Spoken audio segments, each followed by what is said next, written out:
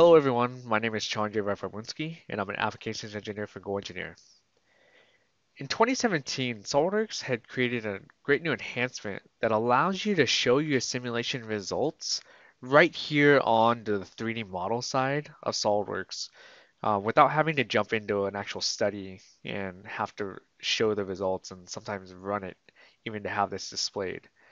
But when you're actually doing this, the workflow to set this up might be a little bit different than what you're used to. So I want to walk you through the steps on how to set up your simulation so that you can actually superimpose your stress results right here on the model side without having to jump into a study itself.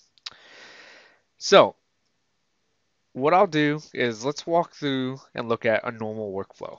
So this is what our this is what our assembly looks like.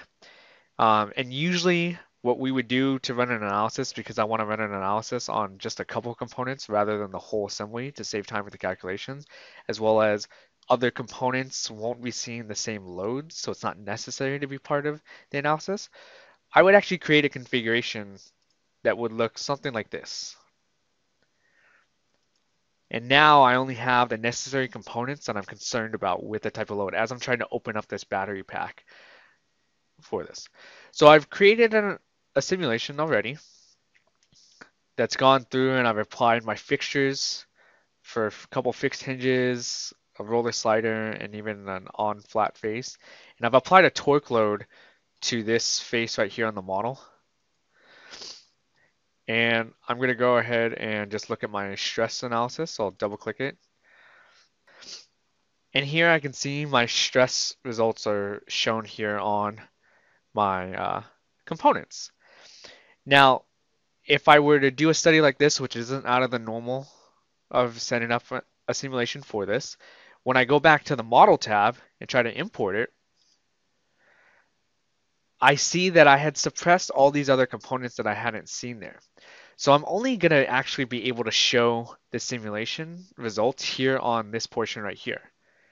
If I click simulation results, I can go in and specify which study I want to have in there. I'll include my deformed shape.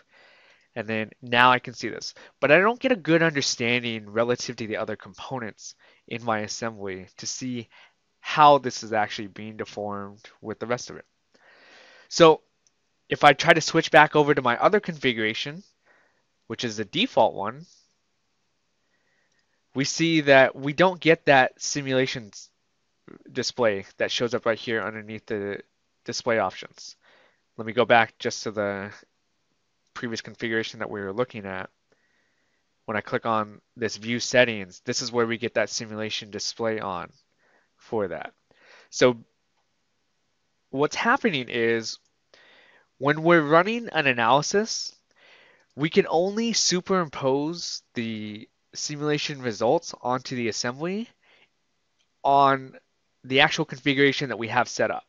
So in order to show all of the stress results across these two components in relation to the rest of the assembly, we'd have to create another configuration that runs the study on all of them, but excludes those excess components from the analysis.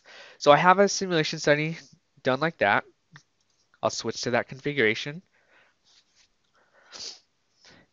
It doesn't look any different than the simulation I was just in, but I do now get from the drop down of the view settings to click on simulation display. I just have to choose my study that I want to show. And I'll click OK. Now how this was set up is when we look into this actual study that's been run on this, when I jump into the study, notice that the only two components that are showing are similar to what I had set up when I manually created that analysis on my normal subset of components. What's been done here is if we look at the parts folder, we can see that there have been several different parts that are included in this assembly that have been excluded. So anything that's grayed out, if I right click it, notice you'll see that there's an include in analysis. When you're first setting up this analysis, what you would need to do is you would need to right click the component and then say exclude from analysis.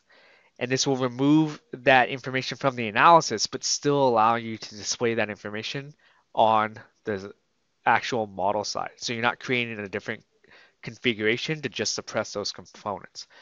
By doing that, I'm able to have my stress analysis. We can see that while it does show the other components, it's only running the analysis on the two that we selected, just superimposing it right here on the simulation side.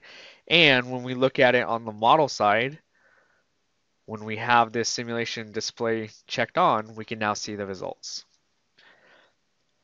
So this is Charn Jivaphaiboonskdi, and I hope you enjoyed this video on how to show the new feature of superimposing your simulation results onto the model side of your assembly.